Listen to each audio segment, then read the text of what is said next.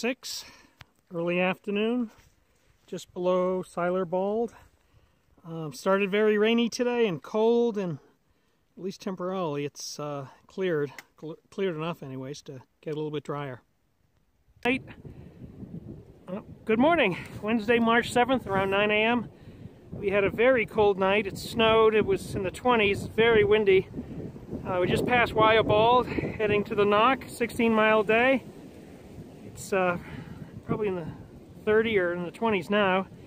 Quite cold and windy, and I'm here with my two good trail friends. There's Rob, and there's a guy over here peeing. I'm just going to get him from the neck up. There's Matthias. Matthias, just from the chest up. Thank you. I hope it's up. We'll have to look at that later. But guys, tough night. Worried about, pray for some hikers, because there's some folks unprepared out here. We've tried to help them out, but there's a lot of them. God bless. Hello everyone. Wednesday, March 7th, 1 o'clock. Fire tower near the top of Wester Bald.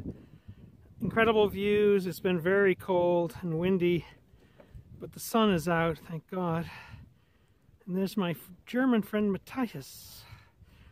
And what a view. This is amazing. Just amazing. Such beautiful views. Who knew? I didn't know. Shame on me. What beautiful views here in North Carolina.